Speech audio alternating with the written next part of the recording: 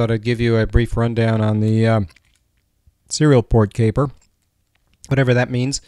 I'm setting up my serial port to output at 9600 baud, and I'm going to do an analog read from the potentiometer, which is on my on my DSP shield, and then I'll just print out a sine wave to the serial port and increment by the sensor value, and that'll control my frequency. The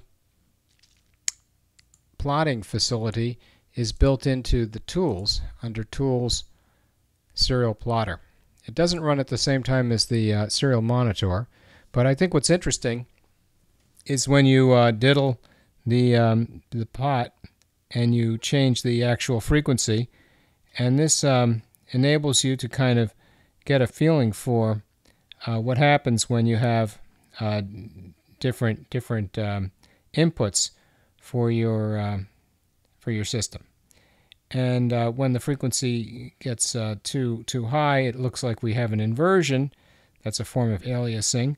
And then when the frequency gets lower, the sampling occurs more frequently, and we're able to actually reconstruct something that looks akin to a something that looks kind of like a sine wave. And here it is.